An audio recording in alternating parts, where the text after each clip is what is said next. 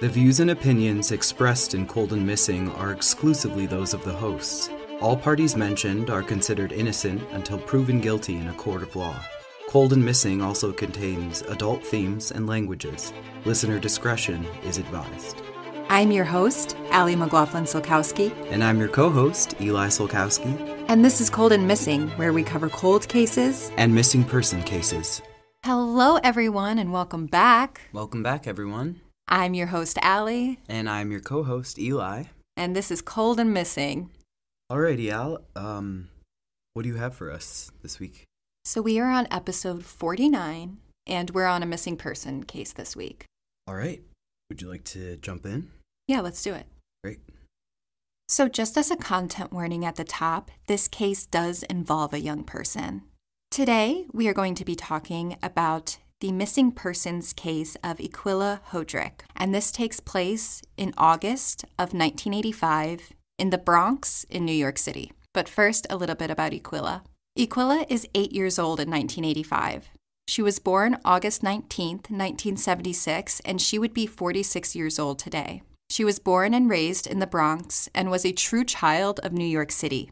Equilla lived on Briggs Avenue near 194th Street.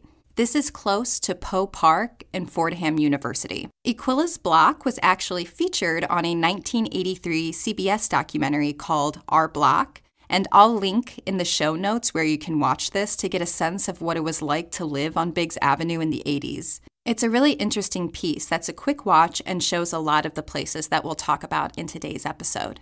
Equilla was tall for her age, standing at 4 foot 11 inches. She had a light complexion, black hair, and hazel eyes. She has a gap between her two front teeth and a small scar under her right eye. Her family describes her as smart and caring, a little girl with the world ahead of her. And now a timeline of events. Monday, August 12th, 1985. It's a hot August day and people are outside on the street. It was still about 90 degrees at 6:30 p.m. when Equilla and her mother were sitting outside on the front steps. Equilla was 1 week away from her 9th birthday and she is dressed for the summer heat, wearing a red and white shirt, blue denim cutoffs, and tennis shoes. Equilla's mother, Equilla Hodrick, but she goes by Terry, is 8 months pregnant at this time. Her and Equilla have a strong mother-daughter relationship, and Equilla would often help take care of her mother as her pregnancy advanced. As they sat on the stoop, some of Terry's friends stopped by to talk. You remember how it was when you were that age and your mom would stop to talk to her friends? It was not interesting. But something interesting did catch Equilla's attention. The Mr. Softy ice cream truck. Equilla interrupts her mother's conversation to ask for some money to buy an ice cream. Terry says no. She had already given Equilla some money earlier that day. Terry turns around to keep talking to her friends while an undeterred Equilla takes off down Briggs Avenue towards East 194th Street. The ice cream truck had parked around the corner on 194th. Terry could not chase after Equilla being 8 months pregnant, so she watched her run down Briggs Avenue, but she was not worried. Equilla always came back and she was in her neighborhood. This was her block. Terry stayed on the porch, watching the corner, waiting for Equilla to return, but she never came running back up the street. As the night continued on, Terry's niece told her that she saw Equilla playing arcade games down at the game room at the end of the street. As it got even later, though, Terry knew something was wrong and that Equilla would have been back by now, so she called the police. Detective Frankie McDonald got the call that night, and immediately the NYPD take it seriously.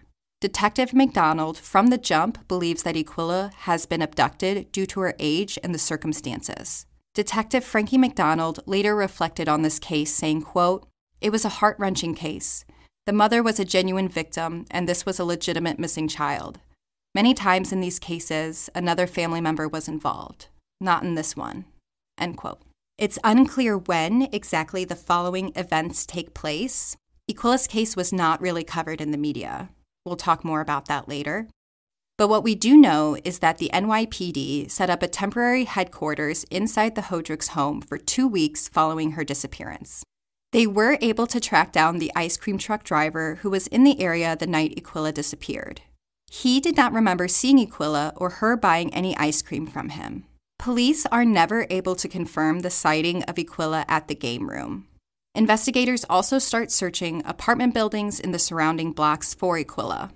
Police use scent dogs, and they even launch a helicopter searching for any sign of the little girl, but they come up empty again and again. Later that same week, on Friday, August 16, 1985, police are continuing their search for Equilla, and scent dogs picked up her scent and led investigators to train tracks near her home. Specifically, the dogs led investigators to a hole in the fence surrounding the train tracks. Police had learned from folks in the neighborhood that people experiencing houselessness often camped out in the tunnel near this area. Detective McDonald and his partner asked permission from Metro North to stop the train so they could search the tracks for any signs of Equilla. Police were told that this was impossible, so Detective McDonald asked who could make it possible. This ends up going up and up and up the chain to the vice president of Metro North, who did have sympathy for Equilla's case. He agreed to slow down the trains to 35 miles per hour so the police could safely search, and he agreed to let them search for 30 minutes. Once police were inside, they weren't going to be forced out, so they took 3 hours to search the tracks and talk with the folks who lived down there. They ended up talking with around 12 people along the tracks. One guy they talked to stood out to them. He appeared to be in a very emotional state and had a bunch of dolls in his possession. Police brought him in for further questioning, but after a few hours, it was clear he was innocent. However, the delay in the trains brought Equilla's disappearance to the news for the first time. Newspapers and local news covered the story because people were upset that they had been delayed during the Friday evening rush hour. At one point, a reporter for Channel 2 asked Detective McDonald whose decision it was to slow down the trains, to which he responded, quote, "Nobody made that decision. We made the decision to search for a missing child. What is your story? That an 8-year-old is missing? Or that a few assholes from Westchester came home to a cold dinner? I don't have anything more to say to you." End quote.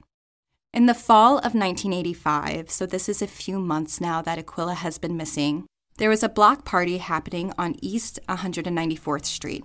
This is the street Equilla turned onto from Briggs Avenue. City Councilman Fernando Ferrer thanked the block for their help in searching for Equilla and to keep looking. Detective Frankie McDonald also showed up to the party to thank the community and to give the neighborhood a phone number where they could call in tips. As Detective McDonald was leaving the area, a woman was digging through the trash and yelled out to him, quote, "You're never going to find that little girl alive. She's buried up in Yonkers." End quote. Detective McDonald doesn't engage with this woman, but when he gets back to his car, it hits him. An ex-boyfriend of Terry's lived in Yonkers. Detective McDonald circles back to try to find the woman, but she's gone. He'll try to locate this woman for weeks, but he will never be able to find her again. Terry had dated this man for a short time, but he was into drugs, and Terry did not want that around herself or Equilla, so she broke it off. The day Equilla went missing, it's reported that the ex-boyfriend was in the Bronx. It's said that he was running around without a shirt on Hoe Avenue, which is about a 20-minute drive from Equilla's home on Briggs Avenue. Later that night, he was seen driving around the Bronx with his roommate from Yonkers in a red car. Detective McDonald will bring the ex-boyfriend in for questioning many times, as Detective McDonald believed he was involved, but the ex-boyfriend maintained that he was innocent and had nothing to do with it. In 1986, so this would be the next year after Equilla had gone missing, police still had no leads. Later that year, Equilla's case would appear on Missing. Have You Seen This Person? This was a show that was a precursor to Unsolved Mysteries. Some tips are called in as a result of the show, but they don't pan out.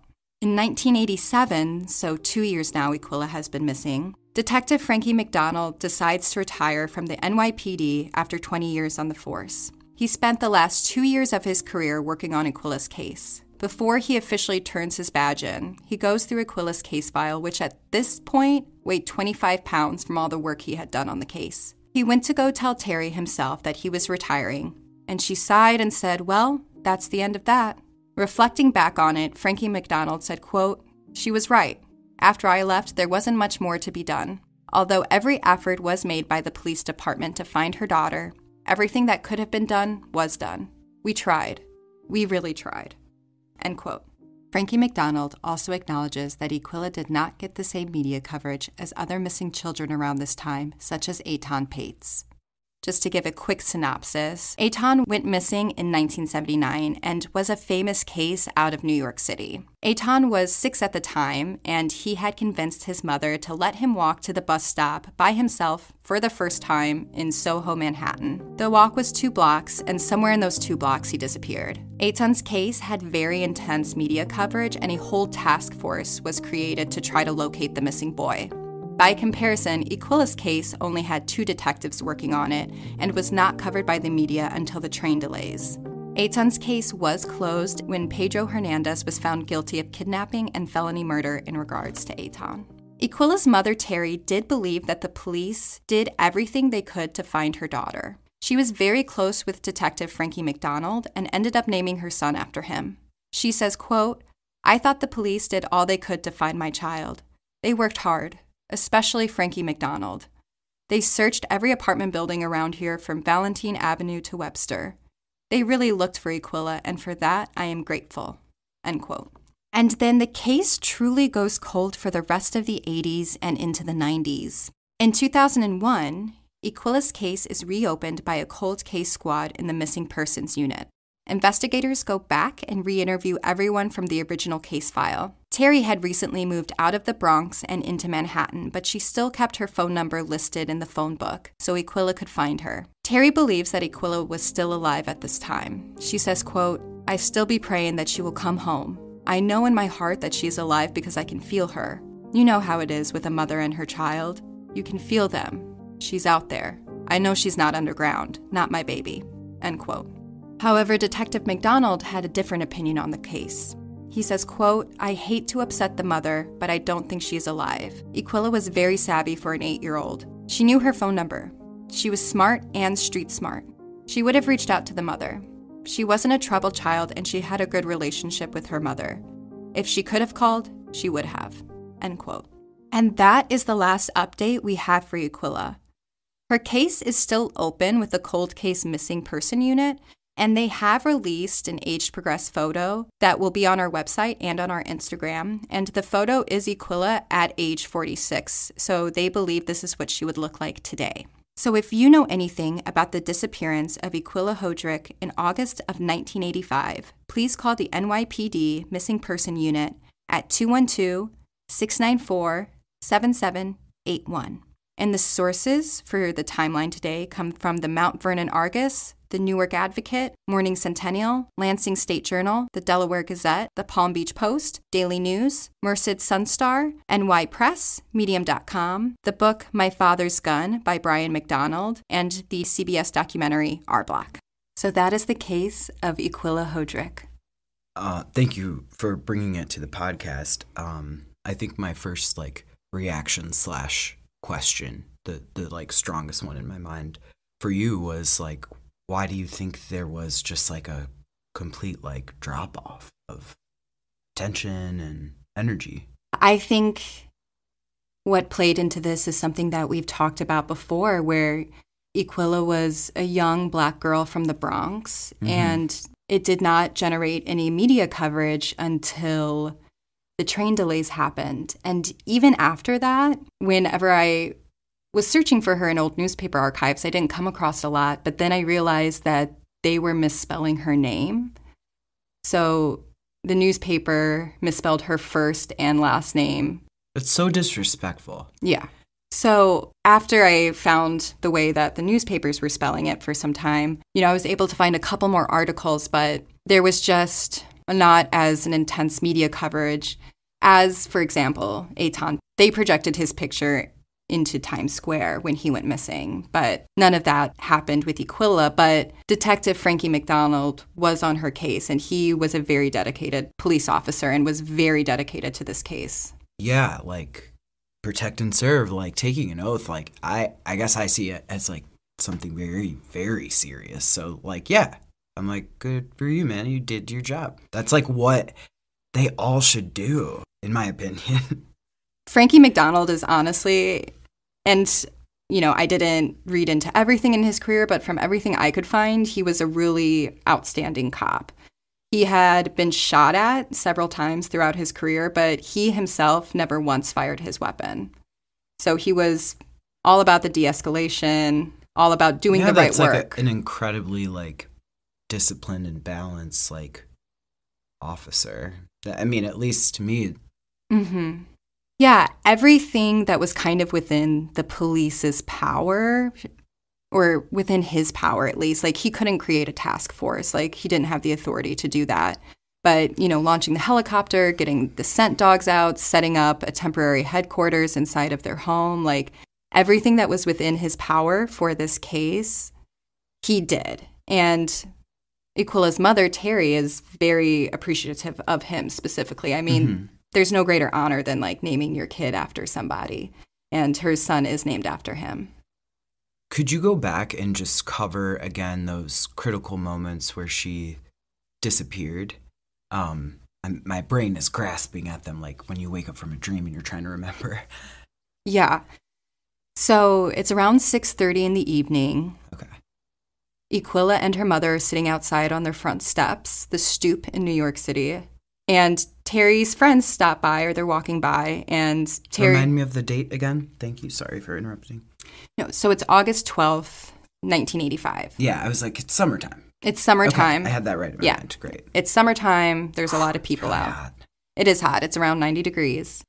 And at this moment, Equilla hears the ice cream truck. Mm-hmm. So she interrupts her mother's conversation, asks for some money. Terry says no, she already gave her some money earlier that day. So Equilla runs off down the street.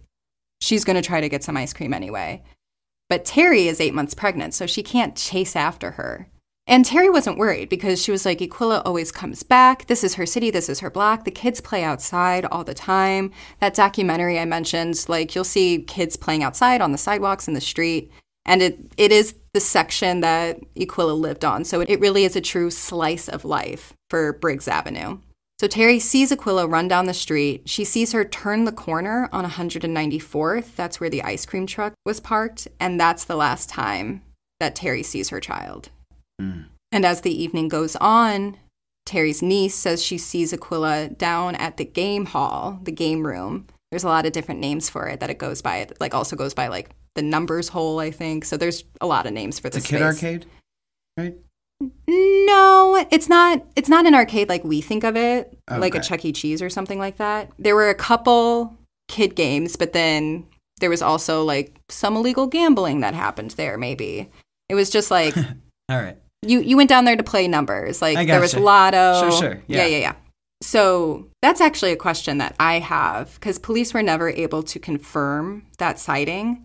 But since it was Terry's niece, that's Equilla's cousin, I have to think that if she saw Equilla, she did see her. Because that's family. You're not going to mistake her for somebody else. You know your family. But there's also a part of me that thinks or that wonders like, did the niece just say this to, like, placate Terry and just be like, oh, I saw her. She was playing an arcade game. She's fine. Don't worry. Yeah. But I tend to lean towards that, as things progressed and it was clear that Equilla was missing, that the niece probably would have said, I didn't actually see her. So I think Equilla was seen playing an arcade game at some point that evening. Okay. I think that's where I'm at. For now, I mostly just like am eager to, do my own, like a little bit of just information digging. I'm glad we got to learn about who she was. Yeah, I just am like the systems at play and the systemic racism and systemic so many things that's like all that it is. Like why, not all as in it's something small, but it's like this lack of like very basic human understanding of like different experiences and like you can see the cracks in the pavement of it all, and it's sad. It's just sad, and I know I say it often on here, but I think it's a space to echo it in because like it's really true that like there's absolutely no reason that like these cases shouldn't be solved. There's too much technological advancement in the world, and like yeah. I do agree with you about the advances in technology, but I think a problem that happens with a lot of missing person cases, especially old ones, there's just no evidence to test. There was nothing collected at the time besides interviews. I know, and even if it was just like so mishandled, but I've always known of evidence. There was a time where like the people had to make the conscious like switch of like, oh wait, this could potentially be years easier. Like I'm sure like revolutionary for those folks at the time, but yeah, it's easy for me to get frustrated. Yeah, but there is still hope. Eitan's case was closed in 2017 officially with, a ruling. It would be great if somebody came forward and confessed to what happened and was just able to provide the family with some answers. That would be great. We would love to see Equilla alive and well and just coming home. That's always the hope and the dream. Yeah, it's interesting, and this is just like me looking at myself and how I observe true crime. This is definitely one of those cases where like I didn't really fill in the blanks after she turned the corner. Like my brain was like, I can't, and because there was like really nothing, my brain just wouldn't tell me the rest of the story because it's still holding on to, especially knowing his case. I'm like, come forward, like, come on. Someone, right? Someone knows something. You think so? I guess that's what I'm asking. Yeah. For this case, you think so? Yeah, I mean, I don't think Equilla happened onto an accident by herself that would have like caused her an injury where she couldn't get home. I don't think that happened in this case. I think someone purposefully stopped her from coming home again. I think she was abducted. Yeah. Well, moving forward, at least with us on the podcast, I am looking forward to creating those graphics so like folks can see, what she looks like, the age progression photos, missing person poster. Yep. All that will be on our Instagram. Again, if you know anything about the disappearance of Equilla Hodrick in August of 1985, please call the NYPD Missing Person Unit at 212-694-7781. And one way you can help not only this case, but all the other cases that we cover get out to the public consciousness is if you rate and review us in whatever podcast app you're listening to us. If you're an Apple, if you leave us a written review, it really helps the algorithm machine get us to the top and lets other people find this podcast, find this case, find these stories. So just by doing that, y'all are helping the mission of this podcast. Yeah. We'll have pictures of Equilla and the age progressed photo up on Instagram with the beautiful graphics that Eli makes. Thank you, hon. And they'll also be on our website, coldenmissing.com, where we have transcripts readily available if you are hard of hearing or if you know someone who is hard of hearing or deaf and want them to get in on this podcast community. You can go ahead and share our website with them. Thanks for joining us on Cold and Missing. I'm Ali. And I'm Eli. Have a great week and stay safe, y'all. Stay safe, y'all.